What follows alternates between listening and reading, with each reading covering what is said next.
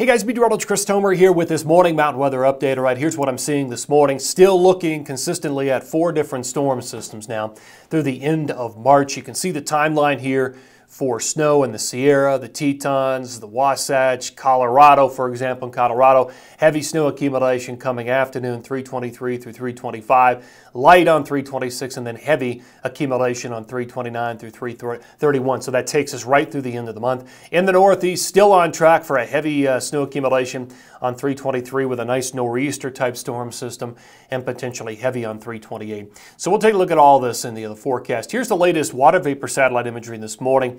And a few things to mark here. So your moisture aloft is in your whites and your blues. There's our first large storm system.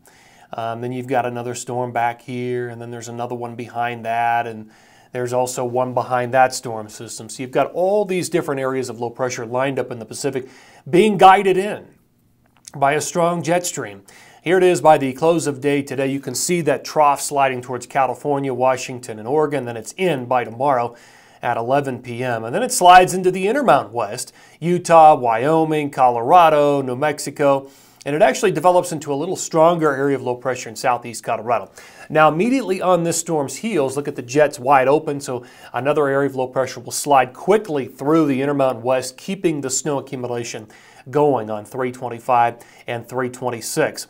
Then here comes the next storm, and you can see it's got its own jet support, and that moves in. And then another storm right here on 330 into 331, and that one looks pretty potent at this point. So a total of 4 different storm systems and good jet support all the way through.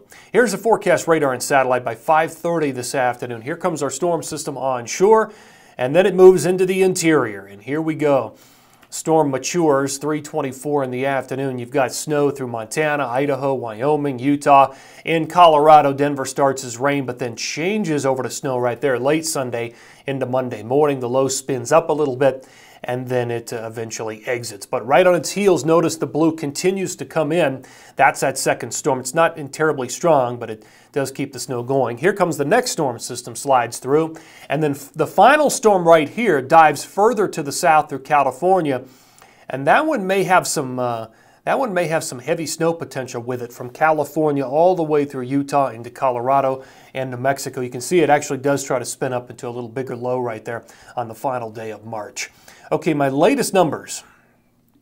Grand total map by late 331. A couple of things to talk about. Some of the biggest changes have occurred in parts of southern Colorado. So because the force storm, and I just pointed this out, goes further to the south, it digs further to the south, it actually develops into a little stronger low in southeast Colorado as it comes through. The numbers have all gone up through a lot of the San Juans. Now we're looking at 3 to 4 feet of accumulation. You'll notice the numbers over Wolf Creek and Silverton, Telluride, Purgatory, Monarch, and Crested Butte have all risen as a result of largely that force storm system and the track on that. Elsewhere, the numbers have stayed big through California and the Sierra with potentially 4 feet or more. Looking at 2 to 3 feet through the Wasatch, a couple of feet in the Tetons, about a foot for Big Sky.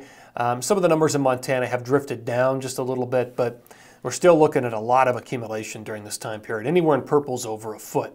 Okay, by time period. So today through tomorrow, you can see the numbers. Most of this happens tomorrow on 323. Anywhere from 3 to 8 inches in the Wasatch, 1 to 3 in Colorado, 2 to 4 in the Tetons, and about a foot for the Sierra. Okay, next time period, 324 through 326. That low spins up in Colorado. You've got 6 to 12 inches there, potentially more in southern Colorado. Anywhere from 4 to 10 in the Wasatch, 8 to 12 in the Tetons. Okay, final time period's big. 327 through 331, you capture 2 storm systems here, including that final one, which comes all the way through the Sierra and then tracks through southern Utah into southern Colorado with those big numbers. Out of that storm alone, southern Colorado could get 2, maybe 3 feet of accumulation. So that's a big time period. About a foot up in the Tetons, 1 to 2 feet in the Wasatch, so pretty big there too, and 1 to 2 feet up in the Washington, Oregon state areas. Okay, let's go to the Northeast. Things have held here, and that heavy band of snow continues to stretch out over parts of New York State, Vermont, New Hampshire, and Maine, where we could see 2 feet or more of accumulation. Again, a lot of this comes on 323, but there's also another storm system down the road around 328 or so. So it'll be the combination. What you see is the combination of both storm systems. All right, we'll end on the grand total map here for this morning. Again, grand totals by late 331 are impressive and holding in a lot of areas with feet of grand total accumulation. All right, guys, thanks for tuning in here to this morning Mountain Weather Update. Always appreciate it, and take care.